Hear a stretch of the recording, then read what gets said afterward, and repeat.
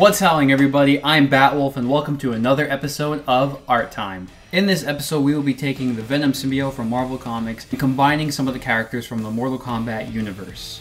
And seeing as the new Mortal Kombat 1 game just came out, I think this would be perfect timing to really look into what these bone-breaking, ass-kicking characters would have as their new designs. For those of you who don't read comic books but love playing video games, the Venom symbiote is an alien life form that's dedicated to finding the perfect symbiotic relationship with another host. The Clintar use their abilities to take over their hosts and amplify the host's abilities, and sometimes even their looks as well. Of the incredible characters from the crypts of the Mortal Kombat universe, here are the roster that we have for today's video. Considered as the poster boys of the Mortal Kombat world, here we have Scorpion, Sub-Zero, and Liu Kang. Now with the geek facts out of the way, let us begin.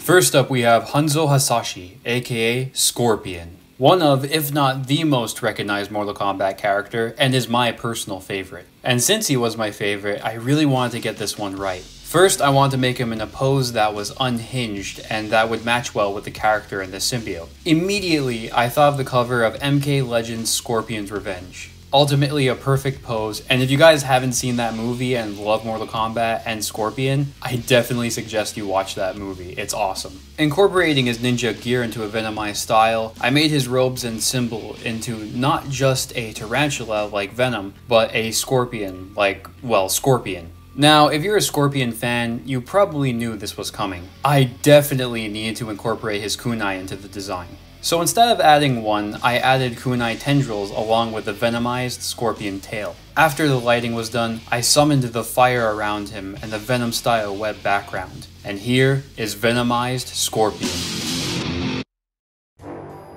Next we have the cold and collected ice ninja from the Lin Kuei clan, Sub-Zero. In this case we are using the second and more well-known version of the character, Kuai Liang. Using the same idea for Scorpion's mask, I added an open mouth guard to Sub-Zero's design. For Kuai Liang, I based the body off of a pose from the Riot symbiote from 2018's Venom movie. Combining the blades of the symbiote with an ice weaponry of the Lin Kuei, this resulted in a really cool combination.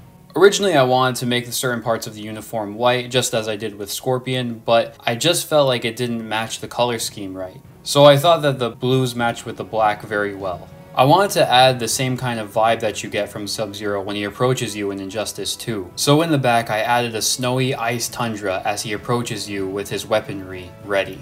Very few can match and stand a little chance against Sub-Zero in icy combat. But now we are dealing with a venomized Sub-Zero.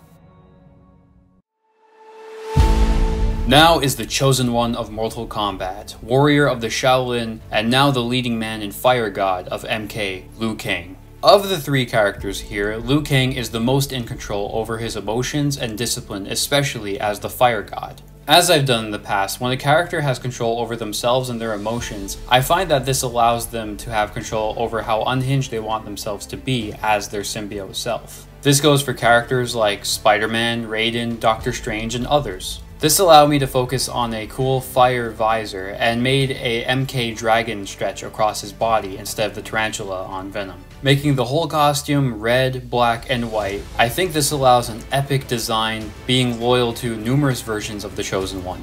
Lastly, seeing as he is the fire god, I added him using his fire around his body, like in the photo here. With an extra power boost unlike any other, here we have a venomized Liu Kang.